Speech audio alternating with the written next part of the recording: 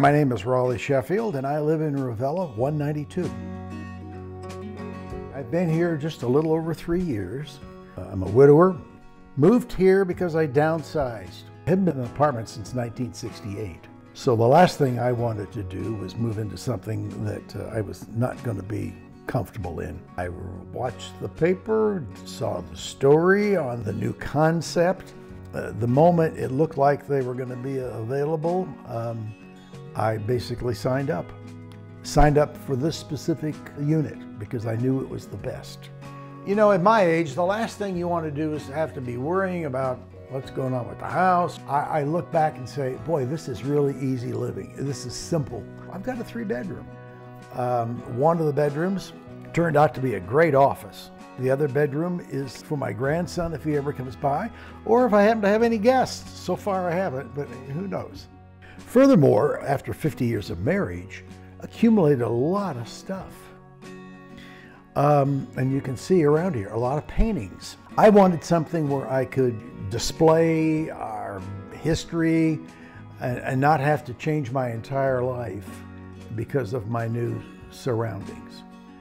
I love my garage. After all those years in a home, you do accumulate some things. The other thing I love about the garage is being able to walk right out from my place right into basically a warm garage. And I'm not so sure how many places would have that kind of convenience. I love my own entrance. I can come and go as I please. The development allows us to basically design our own front door. I love that.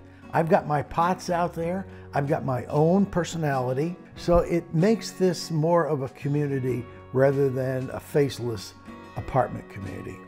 We have in this community a great cross-section of young, middle-aged, and then folks like me, but most are pet owners, and they're responsible people. Cable, high-speed internet is included, and I can tell you in the 3 years, if it's been out more than a total of 10 minutes, I'd be surprised.